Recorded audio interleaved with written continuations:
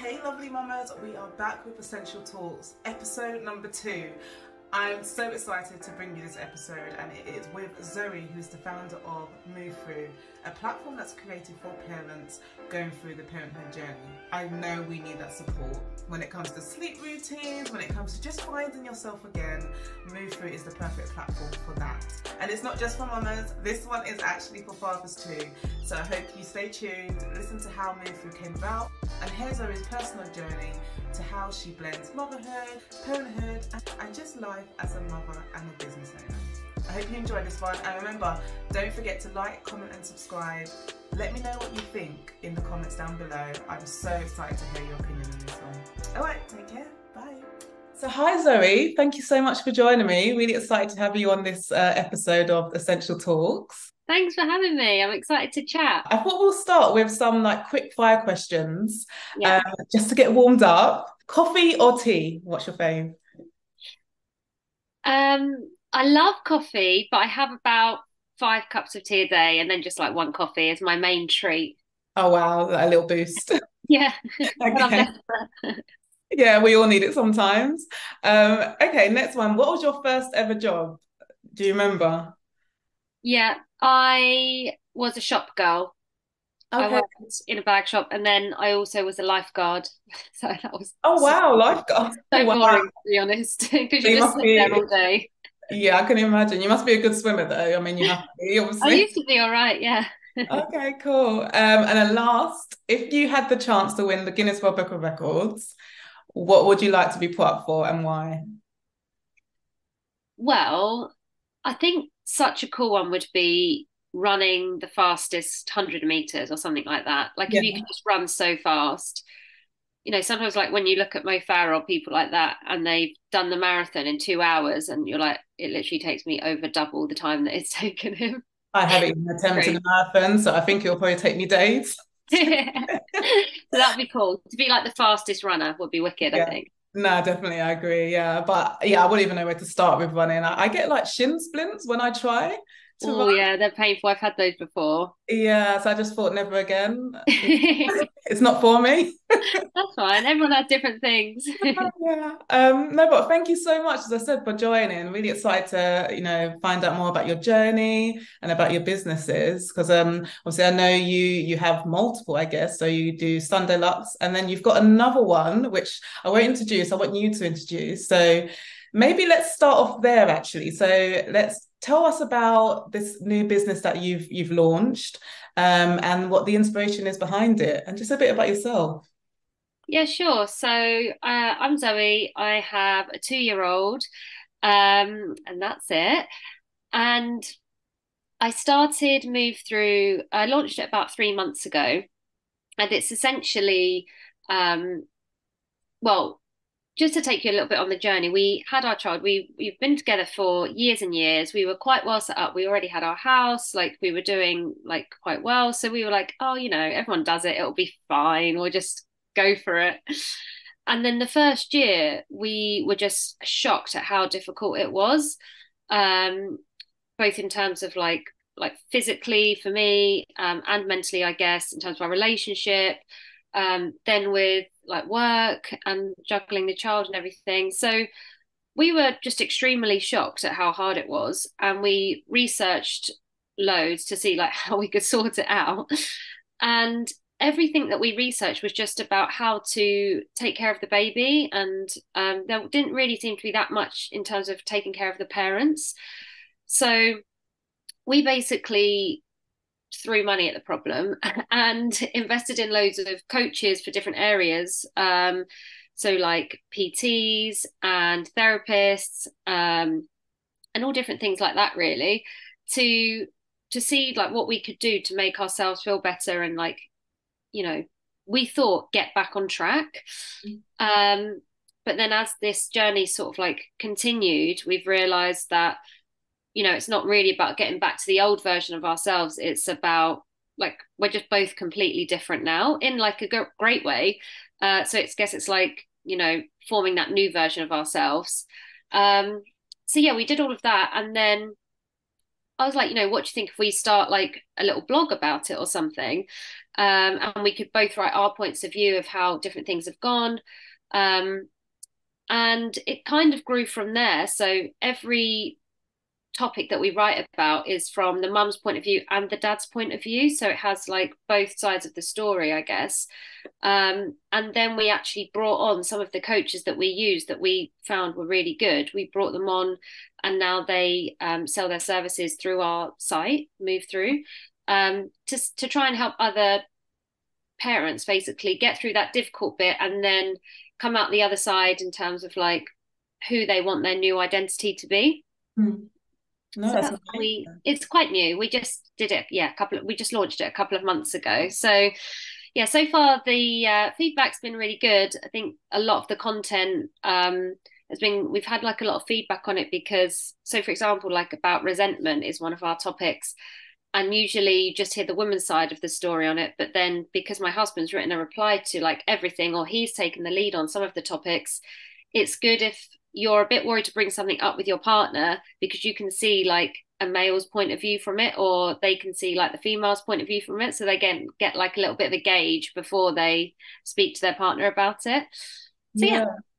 Wow, that's amazing. I guess it's almost like a self-therapy for you guys as well, isn't it? Like you wasn't able to find that for yourselves and you've more or less just created what you needed, I guess. Yeah, it's definitely been like therapeutic, and some of the articles were quite hard to write, quite hard to read from the other person. When Greg was writing at the beginning how he was like basically staying at work later because he didn't want to come home because it was just stressful at home. And obviously that's hard to read, but it has been like couples therapy for us basically. And I was like, well, if it helps other people, that's fine, isn't it? 100%. No, I don't definitely. mind sharing. No, that's really good and really inspiring that you even had that strength during your journey of sort of, guess as you said, finding yourselves and finding your new identity to just basically share this with others as well. So no, really commend you for that. Thank you. I guess going on to like relationship, and obviously you're saying it was hard for you guys to read certain aspects of the articles that you wrote as well. When it comes to balancing relationship and your mindset, body care, etc., while also trying to be the best parents that you can, and then these businesses, Yeah. how do you even find that balance? Like, where do you even start to or search for that balance as well? Yeah, well, definitely haven't always got the balance right. And definitely in the first year, I think it's about sort of finding your feet with everything. I think the first year is when it's the biggest change. So that's when it is kind of like trial and error a little bit.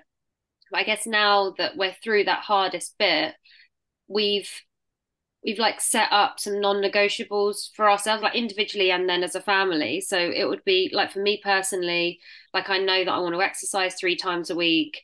I know that you probably find this as well.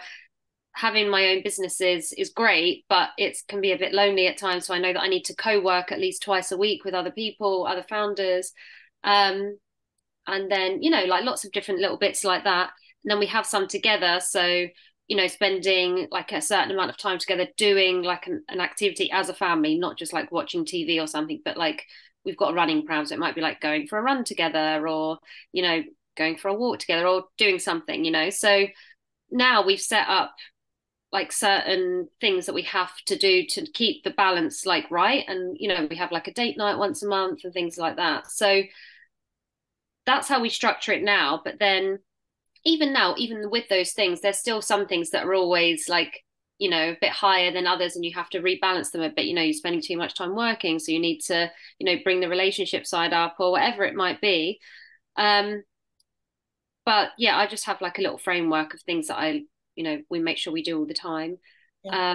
But in the first year, I think it's so hard to do that because you don't know what you need. It's usually, unfortunately, it's when something gets really bad that you're like, oh, I've neglected this area, so now I need to invest in that. It's true. And it's like you said, it's almost kind of like it's like a seesaw almost, isn't it? Like when you see one area is really, really falling and getting low, then you're like, oh my gosh, I need to focus on that area. And I guess it's a shame that sometimes we're not in that mental space at times to even see when that area is dropping. It's like you said, when it gets to like that severe moment when you're like, oh my gosh, I need to work out or I need to focus on my mental health because I've just let myself just go mentally, it can be Yeah. difficult. Yeah. I mean, do you have anything that you do to keep everything in check? In the beginning, I struggled with my mental health. I struggled with Mm. my identity, with finding my identity. And I think it's like what you said in the beginning when you said it's not about finding our own selves, it's about basically adjusting to what we are now, our new identity. And I struggled with those two words, new identity. Yeah. I was trying to basically stick to the old identity, Yeah. and my old routine. So then when I was trying to fit my little girl into that old routine, she physically couldn't fit into that because that Mm. was just for Jade. It was just for me. It wasn't for Abigail and Jade. Yeah. Navigating that whole new, relationship with my husband and things like that. So it took me a while to realize that I can't stick to that old routine. I need to basically adjust to a new one. But I think, like you said, once I got to, unfortunately, that time where I was just like, oh my gosh, my mental health is really, really impacted now. When I went through counselling with the NHS, and that's when Mm. I realized, okay, I need to form a new identity, basically adjust to my new identity and form a new routine. Yeah. And not be so hard on myself. So I think that to answer your question is not being hard on myself, like realizing that I can't always get everything that I want to get done in a day. And if I don't, just add it onto my list for the next day. Yeah. So not being afraid to have extended list for the next day, or to Yeah. adjust my day to balance, as you said, my life and motherhood and the journey.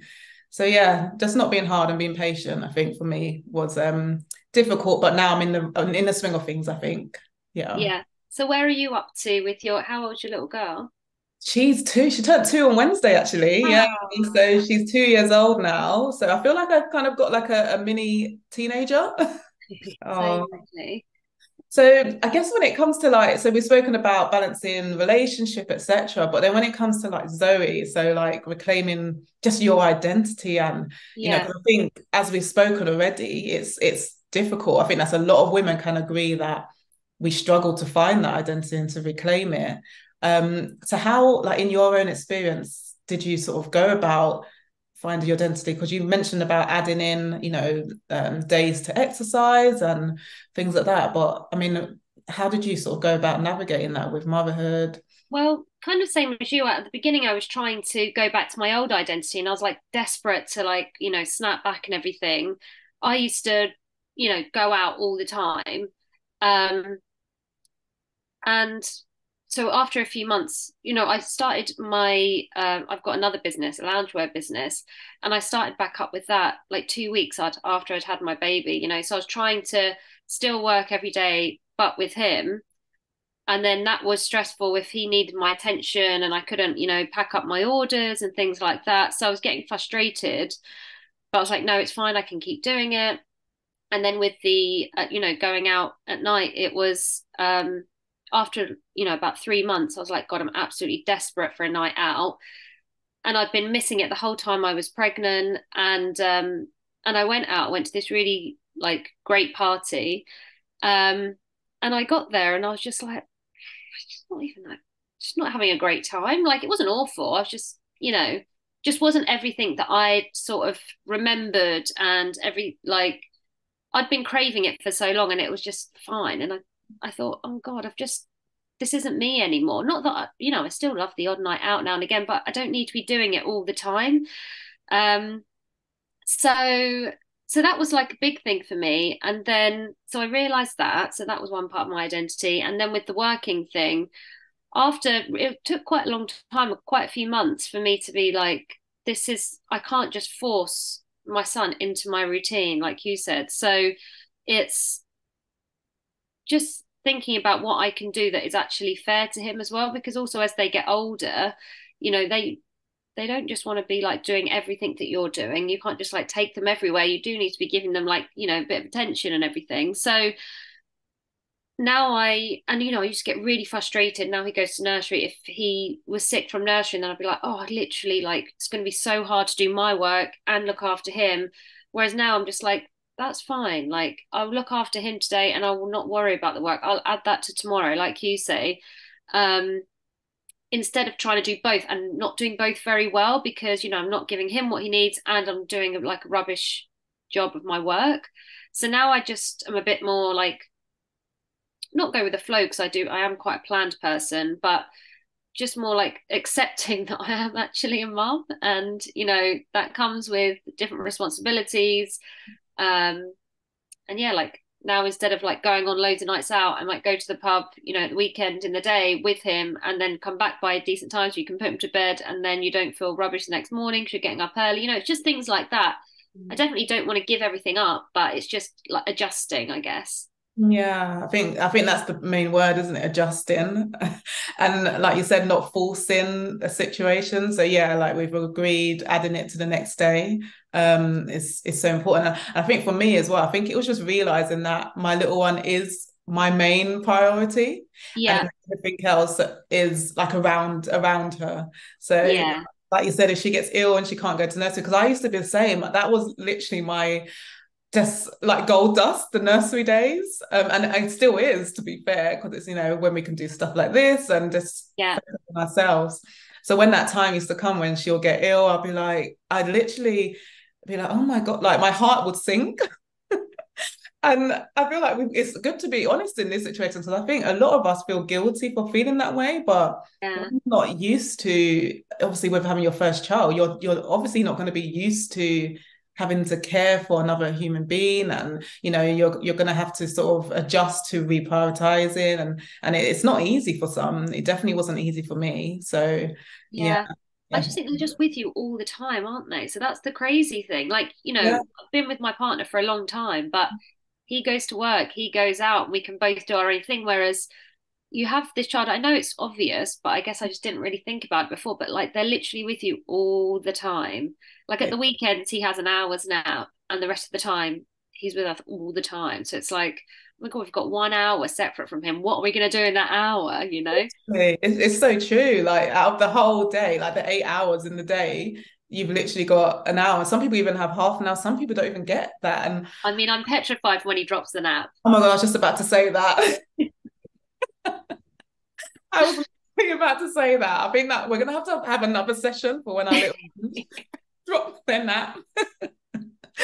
Oh, but yeah, it's just all about adjusting, I guess. But I think even saying that word, it takes so much willpower and so much than just the actual word. Like there's so much behind it, like the mental preparation and it takes some time. I do Um, think, though, and one of the reasons I set the business up is I do think it is adjusting and not just accepting and just, letting yourself go completely and making it about them. That's why, like, the things on our site is, for example, like exercise, how you can, if you're with them, you can do it in the first year all the time, then you can do it, 10 minutes throughout the day instead of like half an hour all at once. And you can do it with your baby, or meditation, you can do it. We've got some that you can like walking meditations that you can do with your baby. So I think it's not about just, we were really, and I still feel really strongly about, I don't want to just like make everything about the baby and then like let our relationship go, let our work go, let like my body go, stuff like that. It's just about how can I still do those things in a different way that isn't going to negatively impact the baby because I'm not like with him all the time, or I can do it with him, or whatever it is. So how can I keep nuggets of those things in my new life in an adjusted way, rather than just being like, I'm just not going to do any of that and I'm just going to do everything for them.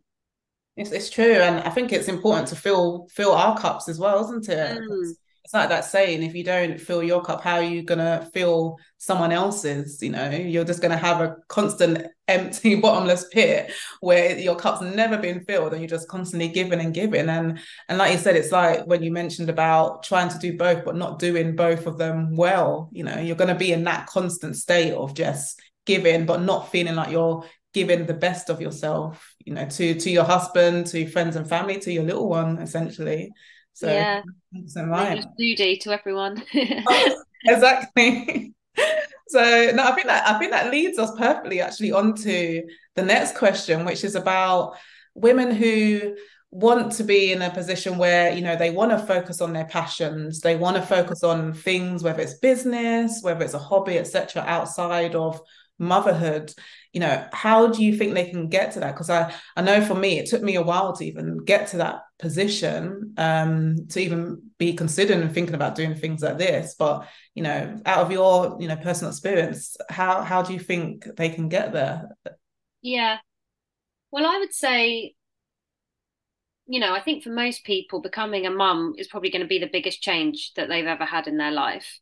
So I would maybe view that as a bit of a chance to reinvent yourself and be like, you know, what kind of woman do I want to be from here? Because it really is a great chance to do that. I know that, you know, you need to, maternity leave is a great time to just, you know, focus on your baby and everything like that, but you are sitting around a fair bit, so it is a good chance to think about what you want out of your life and what your passions could be. They can be new things. You don't have to be things that you've done before. It could be something that you've always wanted to try. So I think it's a great chance for reinvention. And then, yeah, I just feel like it's a bit of a crossroads, because even with work, you know, I went back to my corporate job just a few days a week. So then it's like, you know, what do I want my new life to be? You know? And then I guess the other thing is with children, I feel like they're always changing. So it's very easy to get caught up in like the routines and the day-to-day tasks that you have to do every day for them. So if you spend a bit of time on yourself, and even like some grounding practices or habits or hobbies or something that is for you, then that can basically see you through all of these different changes. Because it is hard to, like, you know, they're sleeping for a couple of weeks, then all of a sudden that changes, then they're like really loving, then they're really like moody towards you, then, you know, it's just always up and down. And that is the reality of it, so that's fine, you know, I accept that. But if there's something that you can have for yourself that you always come back to, then I just feel like that will keep you a bit more grounded. So, for example, if you do want to decide to do your yoga teacher qualification or something like that, then you can make sure that you do a couple of hours every week, and that will always be the constant, because the rest of your life won't be constant, if you know what I mean. Yeah. And I think it's nice to have that, as you said, because our life is probably so up and down, up and down. It's nice to actually implement a bit of structure where we have set days to do set things for ourselves, or set hours for ourselves, you know, because that probably helps to create a little bit of stability in our minds and in our lives, which I'm sure a lot of us miss. So no, I think that's a perfect, so yeah, way of doing it, definitely. Oh, well, thank you so much, Zoe. I do appreciate you being in these sessions. Lastly, how can people find you at Movethru? Because I think it's such a beneficial platform. So where can we find you? Yeah, sure. So at the moment we're on Instagram. It's at Movethru _, or it's movethru.co.uk. We add new articles and topics all the time. If you or any of your listeners want to explore a certain topic, just DM me and I'll speak to my husband and see if we've got something to write about, or if other people want to write for us as well. We've had guest blogs as well, so it doesn't just have to be something we've experienced. Yeah, we just want to open up the conversation really for parents and let them know it doesn't have to be all about the children. They need to look after themselves as well. No, and hopefully this will be the start. Just them listening to this will be a start of them just implementing themselves into their routine. Hi lovelies, I hope you enjoyed that episode with Zoe from Movethru. Just like me, I hope you're feeling inspired, uplifted, and it's just also great to have these conversations, to know that we are not alone in this parenthood journey. So don't forget to check out the Movethru platform to get more insight and more guidance. And don't forget, our episodes will be airing on the 1st of every month. So the next one will be the 1st of February at 8 PM. Look forward to seeing you then. Bye.